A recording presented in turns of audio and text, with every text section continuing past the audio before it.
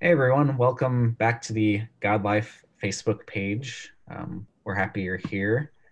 There might not be too many people on live right now, but we can wait a few seconds and let people get on. My name's Kyle. Once again, I'm here to host another Facebook Live. And again, we have Jan with us today. Jan, how are you doing? I'm doing well, All things considered, yeah, all things considered, yes. But God is gracious, God is good all the time. he is. Um, so we're going to talk about loneliness today. That's the devotional topic for the week on God Life. So as more of you are getting on, and some of you might be on already. The question we want to ask you guys is who's your best friend? Who's your closest friend? And um, if they're on Facebook too, you can tag them in this video, and then they'll be able to watch it later, and they'll know that you consider them your best friend, which would be a nice thing. But as more people get on, you can continue to tag your friends. I'll pray for us, and then we'll get going. Lord, we thank you for this time and this opportunity to discuss something that is very difficult and challenging and isolating, which is loneliness in this time of quarantine and isolation. Lord, we pray that you'd be the one that we turn to when we feel lonely, and that many people watching this would be encouraged and inspired to deepen their relationships with you as a result of uh, our conversation. We love you and we trust you with everything. In Jesus' name, amen. Amen. All right. So again, you can continue to tag your friends in the comments, your best friend, to let them know that you love them, and then they'll also be able to watch this devotional Facebook Live as well. Um, like I said, our devotional this week is called "I Are You Forgotten by God?" It's about loneliness, so I'm just going to turn it over to Jan. She was not the author of this devotional, but I think God had her as the guest for this devotional for a specific reason, and we'll get into that.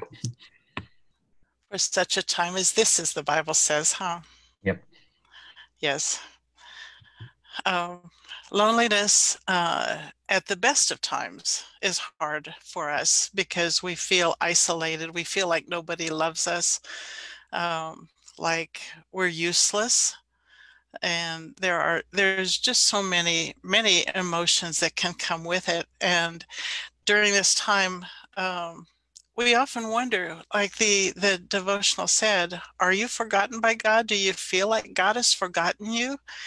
But he hasn't. He loves you. He loves you more than you can ever imagine. And in times of loneliness, he's always there. Um, he's he's right there with us, and we say, okay, well, I need somebody to touch. I need a face. I need to see a smile. Something like that. We just want to sense with our five senses, and we can't always do that. um, Mm-hmm. Especially, as COVID has isolated a lot of people.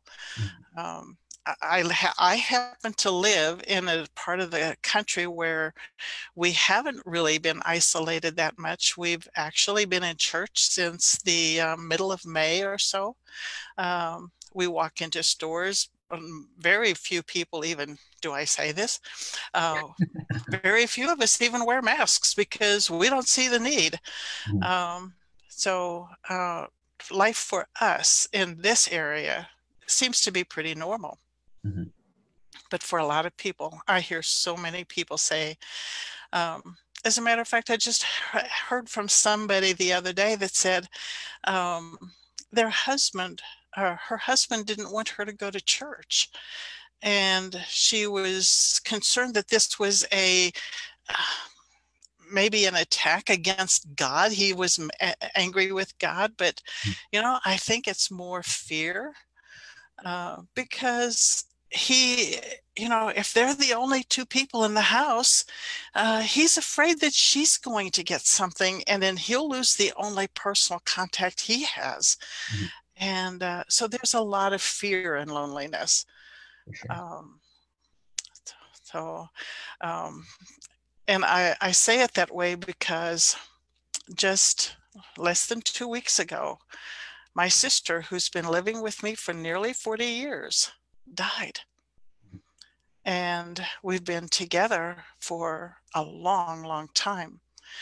Um, she was my constant companion. She was my best friend, and she's gone. And I'm alone in the house. And, what loneliness can be. But I want to tell you what God has done for me. Mhm. Um, so many people have prayed, and I know that Jesus is right here because rather than feeling frustration or that terrible, terrible sorrow from when somebody dies that's this close to you, he has given me comfort. He has given me peace um, that is supernatural. And how did he do that? I know it's because people pray, Mhm. but I also know that it's because I am reading the Bible.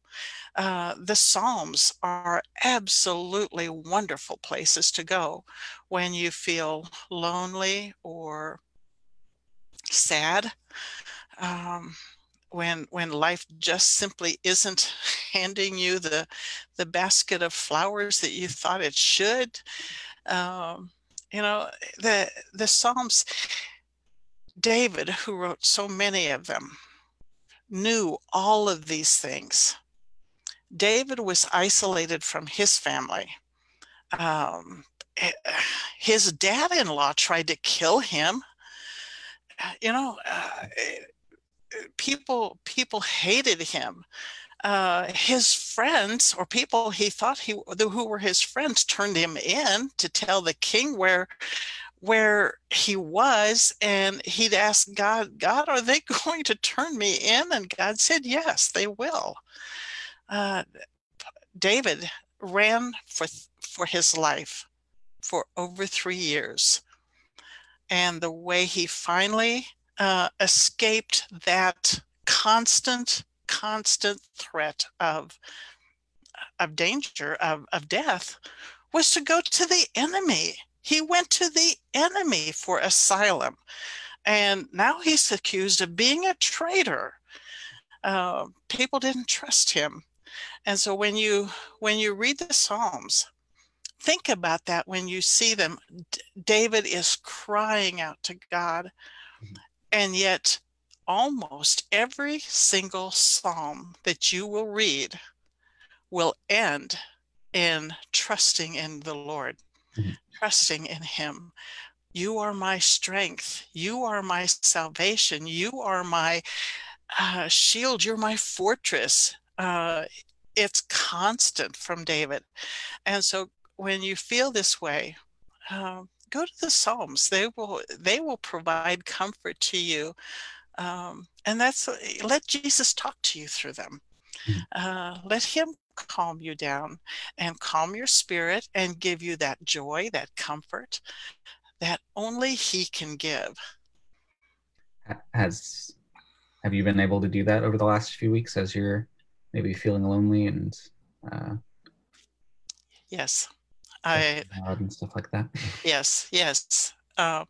It's people ask me how I am, Mhm. uh, and I say supernaturally blessed.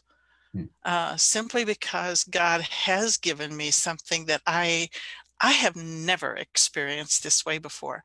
Even when my mom died, um, and I missed her so much. Mhm. But even that time was not like it is now. This one is just there. I can't even explain it. Um, it doesn't take much for me to start to cry Mhm. because what God is so incredibly good. Uh, he has given me peace. He has given me joy We haven't even had the memorial service for my sister, and yet he has given me joy, and he sustains my life. There there would be so much to fear if I let it. But Jesus is right here. I have no reason to let the fear come in. Mm-hmm. And we hope you guys can be encouraged by the way the Lord has allowed Jan to go through this difficult trial in her life. If you're going through something similarly difficult, or if you're just feeling lonely and you're not seeing that many people too, we pray that you'd take encouragement from this, and also maybe read through the Psalms as she was suggesting. Do you have any specific Psalms they should take a look at off the top of your 34, head? 37, 46, 91. Those are some of my favorites right now. But they're, every time I open the Bible and a different psalm, and it just speaks to me. And I know that if you are feeling this way, just open the psalm and let Jesus talk to you there. Let him be your comfort. Let him be your friend. He says he's your friend that sticks closer to you than a brother. And he's there for you. Listen as you read, listen to his voice and let him speak to you. He will. Yeah. And yeah, being a Christian isn't just about, getting forgiveness for your sins. It's about the day-to-day life of walking with Jesus, and um, yeah, him always being there for you in the good and the bad. So especially now, and it might be a bad time for you, now more than ever is a great time to deepen your relationship with the Lord. So we hope that that's encouraging to you. And if you want to have some help doing that, you can always send this Facebook page a message. Jan answers a lot of those messages that come in, her and her team.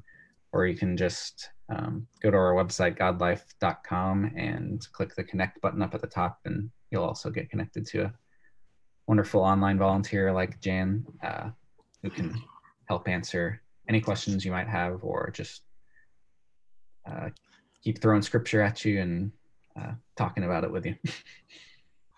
Yeah, we don't just simply throw scripture at you. I know what you're saying, Kyle, Yeah. but the scripture is real.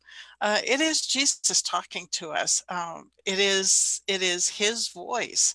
The Bible says he is the word. Mm-hmm. And somebody's I often get the question, well, why doesn't God just talk to me personally? Why doesn't he just talk to me? Mm-hmm. And I always say, look, if you or I say something to each other, it's, they're words. Mm-hmm. And so 15 minutes later, I might have forgotten what you said, and I may have rephrased it in a way that you didn't mean. Mm-hmm. But in legal talk today, we say a contract is a contract. If it's signed, it's a contract that can't be broken. Mm-hmm. That's exactly what the Bible is. It's God's contract to us. We didn't have to sign it. He did. Mm-hmm. And he signed it in blood, his own blood. It's a signed contract, and he cannot break that. If if God could break even one of his promises, he wouldn't be God. And so he's here. You have a written contract from him. And as you read it, it's him speaking back to you. I just said to somebody today, memorize Bible verses, because when you're busy, when you're not thinking about something or whatever, he'll bring them back to your mind, those verses, and he'll use them to speak to you. And he'll give you, amazing. The time, um, like in the Bible, Jesus calmed the storm when the disciples were in the boat, and Jesus simply said, "Peace, be still," and he calmed the storm. Well, over and over, those words, "Peace, be still," come to my head right now. And it is Jesus saying, peace, be still. It's okay. I'll get you through. And his written contract says that that's true. Mhm. So I have nothing to doubt. I have nothing to fear. I have, sure, I'm going to miss my sister like crazy. Um, but I know where she is. I know that she was a believer in Jesus Christ, and the Bible says that to be absent from the body is to be present with the Lord. And so the moment she took her last breath here, the next breath was in heaven with Jesus. So that is a promise. That is his written contract Mhm. with us. And I know it's true. And so that gives me um, that gives me a peace that I can't even imagine possible. For example, we could people die of long diseases or terrible pain or whatever, Mhm. and the family that goes through that, you know, that time of suffering, it's hard, you know, your loneliness builds and builds and builds. But like my sister, I mean, she was gone in a moment. Mhm. One 2 minutes, not even 2 minutes, from the time that she made her last, she wrote something into her computer screen, and 2 minutes later she was completely gone. there's no there's no pain on her face. There was no sign of struggle, and it was as if God just simply kissed her forehead and said, come home with me. And you know, to me, for me, that's a shock. Mhm. That's a shock to my system. But when I think about it, she didn't have to suffer. She didn't have a long drawn out, Mhm. which is something she was kind of afraid of. The long drawn out disease or something, you know, that would take her, and she wouldn't be able to do this and she wouldn't be able to do that.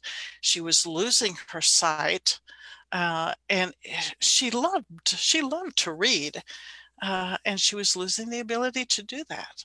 And so God just said, okay, come on home.